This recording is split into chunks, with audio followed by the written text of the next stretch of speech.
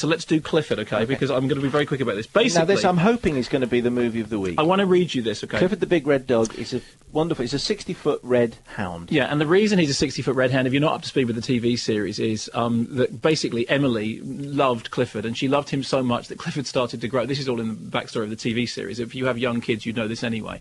Clifford then got so big that Emily's family actually had to leave home. So already Clifford has made them homeless, and they have to move out to the country, but that in case that's a good thing. It's all in the song. Clifford needed Emily. Da, da, da. Anyway, it's very nice.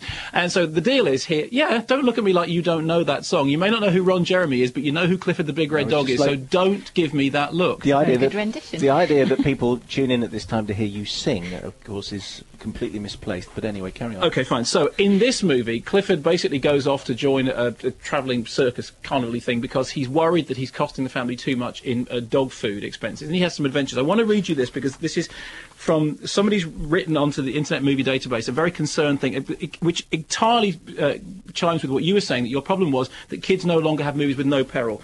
This is their summation of it, and I think this is very fair. This is from a guy called Raymond in Chapel Hill in North Carolina.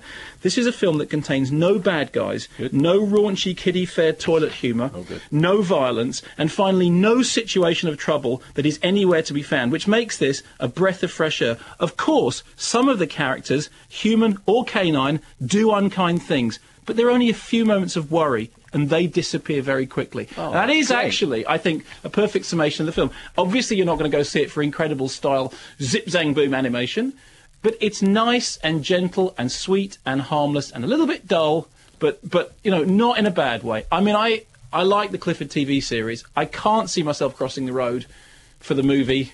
Having, you know, it's fine. It's 74 minutes. It came, it went. But I was thinking all the way through with you that there is no situation film of even mild peril. But though rather disconcertingly, some people do unpleasant things.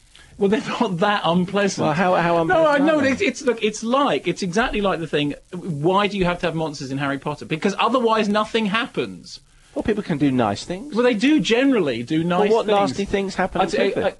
Somebody is borderline. No, it's not even borderline. Things happen in order to make the plot. Go see the film. Okay, I guarantee. I will make you a bet now. Shake my hand. I make you a bet of a fiver that there is nothing that you would find even mildly perilous. It's not a question of me. It's a question of the 5-year-old. You know. Jonathan asks: is Clifford in the original American or English accent? It's John Ritter. So that would be American then.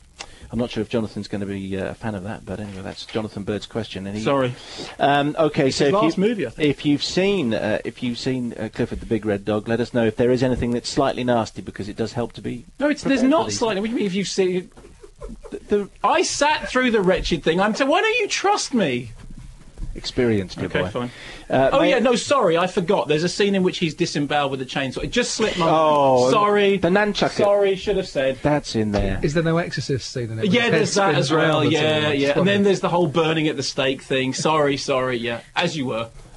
I knew if I probed long enough, we'd get there.